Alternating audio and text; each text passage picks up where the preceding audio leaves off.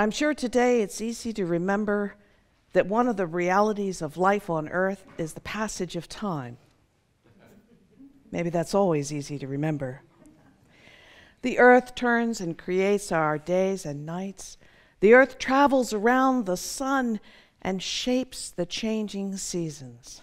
Summer to fall, to winter to spring.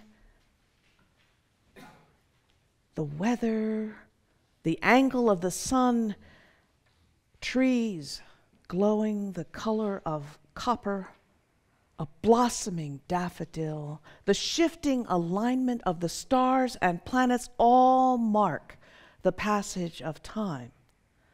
But what is time? We always seem to want more of it. Can we get more of it than we usually have? To quote Doctor Who, people assume that time is a strict progression of cause to effect, but actually, from a nonlinear, non-subjective viewpoint, it's more like a big ball of wibbly-wobbly, timey-wimey stuff. So today, let's explore space and time, and we'll begin with a quick trip back to 1905 to visit Albert Einstein. Einstein developed his special theory of relativity in 1905, and then he expanded it to general relativity in 1916. As a first-year college student, I learned something about Albert Einstein's theory when I needed more time to write a term paper. The principle is very simple. When you want time to move more slowly, it seems to speed up. How many of you are familiar with that phenomenon? Well, Einstein's theory offered some fairly provocative ideas about time, how it works, and how different it really is from our perceptions. It's a profound theory that remains meaningful more than 100 years later, which is quite an achievement. And so this morning, I'm going to invite us all to consider just 3 principles from Einstein's theory. And these principles interest me for reasons that go beyond the mere science of time. So stay tuned. The 3 principles are time and gravity, time and motion, and relativity. So the first principle is the relationship between time and gravity. So Einstein's theory predicts that time moves more slowly at the bottom of a gravity well. Another way to say this is that objects tend to move toward regions where time goes by more slowly. Now, we are on Earth, and to us, we're at the bottom of a gravity well, and so objects tend to move towards the Earth where time moves more slowly, whether it's a sweet potato or me falling off my bicycle. So according to this principle, the sweet potato moves towards the gravity well, the region where time moves more slowly. So does this principle mean that a clock at the bottom of the Empire State Building and the clock at the top will differ? Well, yes, it does, theoretically. The clock at the bottom will tick more slowly, and the one at the top will tick faster. But though the Empire State Building is pretty tall, the difference in the speed of time is far too small to notice. Yet scientists can measure the difference between 2 clocks if one is on a sidewalk in New York and the other is on a satellite in orbit around the Earth. Not only can scientists measure the difference, but satellites are built with internal timing devices that routinely use Einstein's math to adjust for the difference. So what was just a provocative theory more than 100 years ago is now built into the commonplace system that allows my phone's GPS to communicate with a telecommunications satellite and give me accurate directions despite the difference in the speed at which time moves on the Earth and up where the satellite is. Time and gravity. So we have that first principle. Time passes more slowly if we stay near the earth. You look a little skeptical. But it is scientifically proven, unlike so many of my other theories. And now we go on to the second principle, the relationship between time and motion. Now, we know intuitively, this is probably the only thing we know intuitively that is accurate about time. We know intuitively that time and space are related because to measure speed, we talk about the distance covered over time. A car, we might say, goes 60 miles per hour in 8 seconds. But what's not so intuitive is Einstein's conclusion about the relationship between time and motion.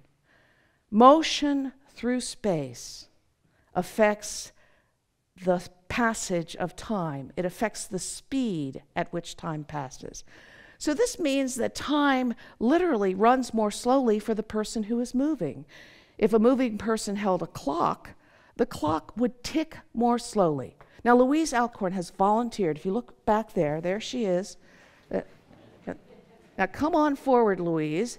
Louise she's moving through time and space. And so, because she's moving, the clock ticks more slowly. So, I've got a clock here, and if it was the same as the clock when Louise had it back there, because my clock is standing still, its time doesn't change. But Louise, at least in theory, her clock is going to be ticking more slowly because she's moving faster than I was. Now, let's delve into this just a little bit more. Let's say that, let's see, Louise, why don't you stand over to the side? Okay, so we're now in different places, but we have an equal Einsteinian value in our, we're going to call this our space-time value. And we're going to say that that value equals an arbitrary 100. This space-time value is made up of speed through space and speed through time. It's like x plus y. And whether we move or not, our space-time value, this is the key, is always equal to 100. So now, as long as Louise and I both stand still, we're moving at the same speed through space, because we're on the Earth and we're moving at its speed through space, and we're also moving at the same speed through time. But if I continue standing still and Louise starts moving, Louise's space-time value still equals 100, just like mine. But because Louise is in motion, her speed through space has increased. Stop right there for a moment, Louise. The only way when Louise is moving for her space-time value to stay at 100 is if her speed through time decreases. So if we're both holding clocks, start up again, Louise, and Louise is moving, my clock will continue ticking at the same speed while Louise's clock moves more slowly. Now, in our normal everyday lives, these differences are so tiny that we don't notice them. And I hope our clocks actually say the same time. So, obviously, why should we believe Einstein's theory? We can't ever notice this difference. And when, in 1905, there was no way to test his theory. But now we fast forward to 1971. In 1971, jet planes were commonplace. So scientists got the idea of testing Einstein's theory with a simple experiment. They used 2 atomic clocks. And by the way, each of our clocks is an atomic clock timed with the atomic clock in Denver, Colorado. And one clock stayed still, and that's me. My clock is going to stay still. And the other went with Louise on board of a jet plane that flew around the world.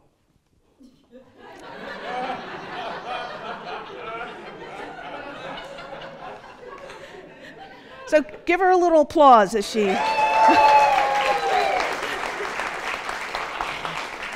All right, and the plane is coming in for a landing. And when the plane did land and the 2 clocks were compared, there was a measurable difference between the clocks. Louise's clock was behind mine. The clock that was on the plane calculated time is moving slower than the clock that was on the ground. Time passed more slowly for the clock that was in motion. Thank you, Louise.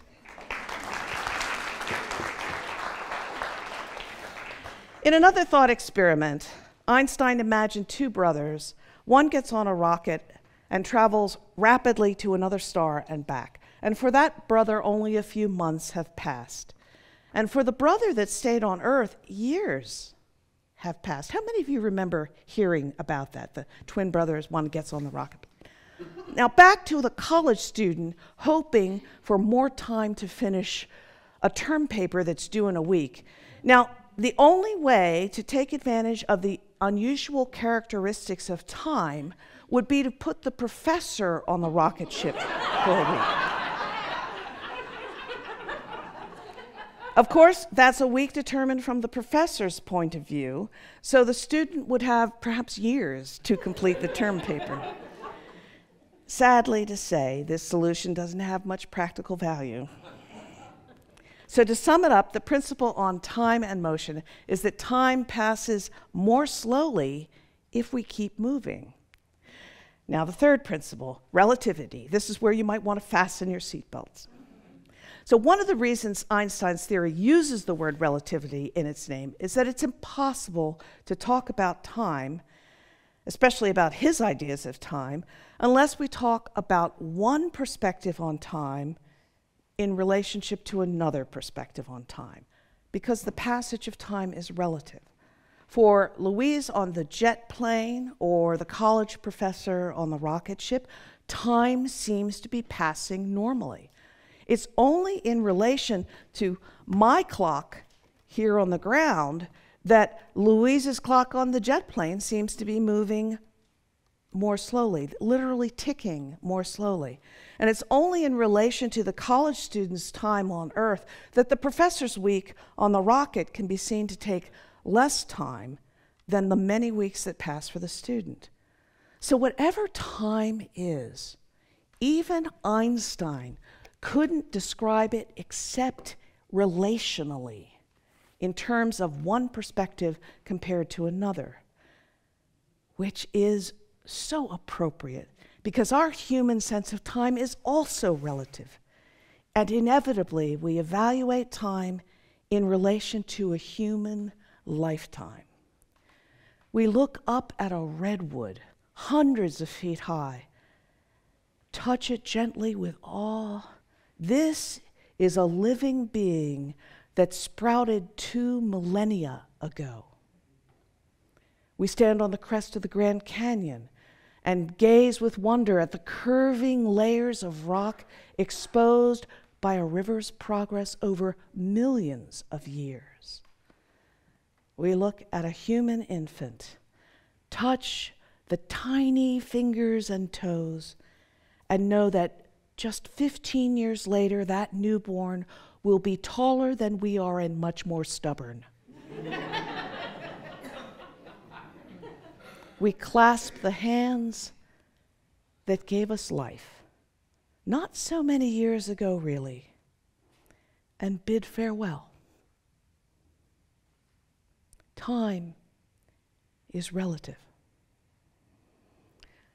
So there, in a nutshell, we have the science of time. But what meaning can we make of this for our lives and the lives of the people we love? We might resolve to use these scientific principles to live longer. If time moves more slowly on the Earth's surface and when we are in motion, we might resolve to stay on the ground, not go up real high, and keep moving so that we would age more slowly. Of course, the physical difference might not be very much, though if we were persistent in this particular resolution to stay on the ground and keep moving, our personal atomic clock might tick measurably slower. We'd certainly be healthier. But in the philosophical sense, a resolution to stay on the ground and keep moving would be good even if it doesn't make much practical difference in the amount of time that we have and in the rate of our physical aging.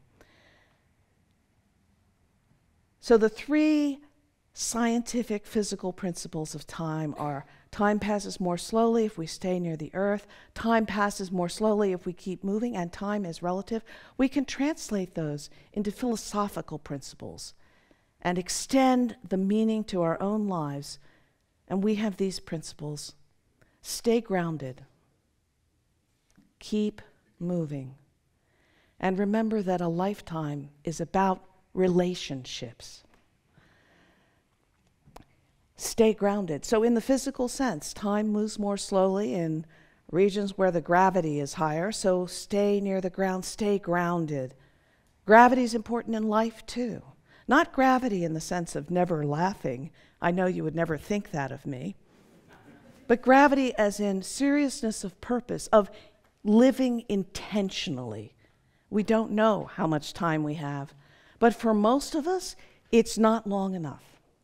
To make the most of the time we have, we must stay grounded, to stay in touch with the values and the purposes that matter.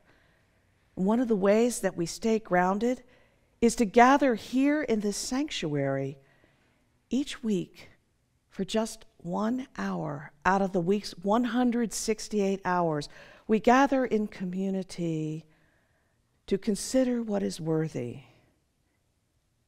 what brings meaning and purpose to our lives, in the oldest sense of the word worship. This observation of the Sabbath is in a profound sense the intentional setting aside of time from the workaday world. The Jewish theologian Abraham Joshua Heschel said that 6 days a week we live under the tyranny of things in space. On the Sabbath, we try to become attuned to the holiness in time. Holiness in the sense of finding life's meaning and purpose at our heart's center.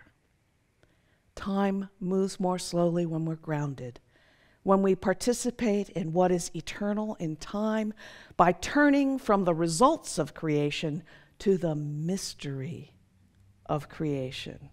For this 1 hour together, we gather to hold side by side what is worthy and what is mysterious. By this practice, we ground ourselves in a way that reaches beyond the clock's mere 60 seconds of time. The second physical principle of time is that it passes more slowly if we keep moving. In the philosophical sense, that translates to keep moving. There are times of the year, and we're near upon them, when cold and darkness invite us to reduce our activity level, to self-isolate, to slow down.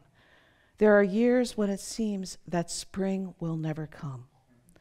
At any time of the year, unwanted change can abruptly demoralize, derail, and discourage.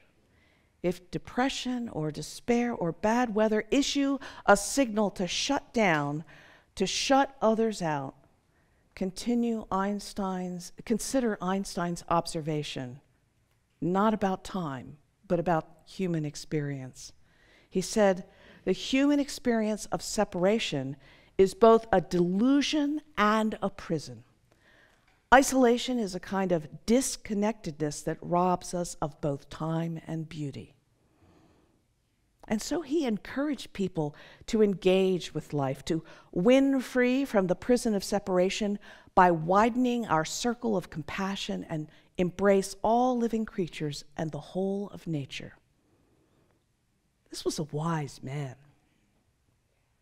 If we stay engaged with life, if we reach out and keep reaching out and keep bringing in, if we keep moving, in a very real sense, we have more time, because it's that engagement that gives life its richness and its vitality.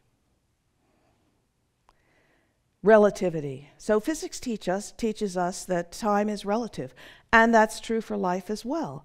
What one person experiences and observes is actually different from the observations and experiences of others. Perspectives differ, perceptions differ. So what's a lifetime?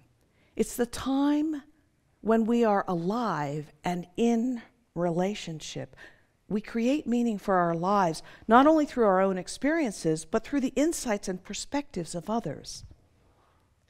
This philosophical parallel to relativity is relationship.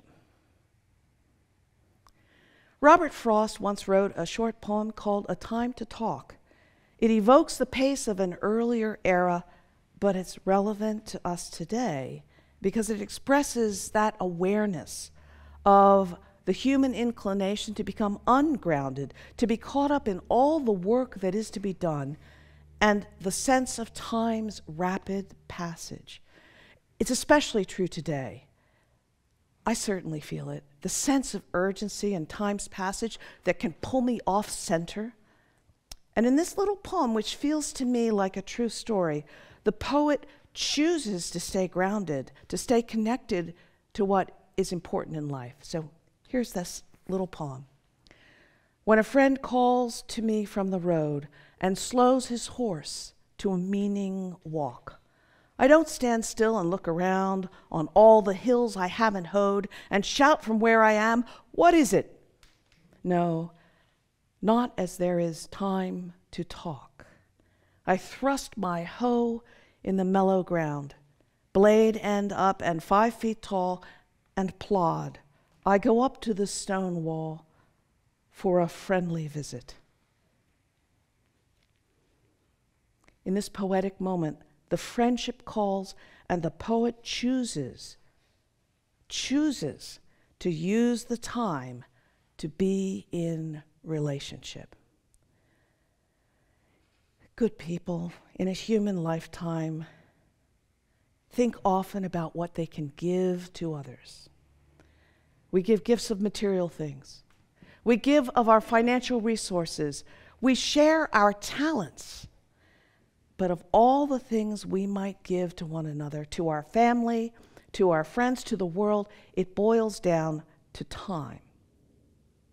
It's actually all we have. It takes time to earn the money for financial resources, to give those gifts of cash or material things. Sharing a talent takes time to develop and time to offer. Staying in relationship takes time. In the end, time is all we have, and we never know how much. How we spend the time we have determines the true richness, variety, and depth of a human life. We must learn to cherish every moment. When my dad was in his last few years, I often visited him in his Alzheimer's residence. On one of the first warm days of spring, we sat in his favorite place, outdoors. Dad was worried about something, and with his aphasia, it was hard to tell what was bothering him. He searched for the words, but he was fretting, and finally, in frustration, he threw his head back and said, "Oh!" Then, in a different tone and still looking up at the sky, he said, "Oh, look." So I looked. The sky was the bluest blue. The sun was golden. The trees with their delicate branches shifted slightly in the gentle wind, and it was spring, and on each end of a branch, tiny little buds trembled just on the edge of leaf. Dad said, clear as a bell, "Here I am worrying when this is life." This is life. It was a moment of recognition that lifted us together to a holy place. It was a place where time moved in a way that Einstein's equations do not describe, where time wasn't measurable by the tick of a clock, the tick-tock of human contrivance.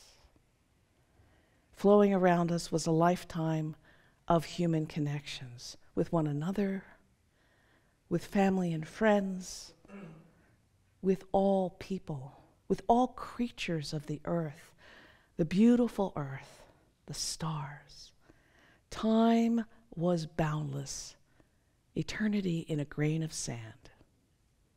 This is life, the very life of life. Stay grounded, keep moving. Remember that a lifetime is about relationships, because this is life.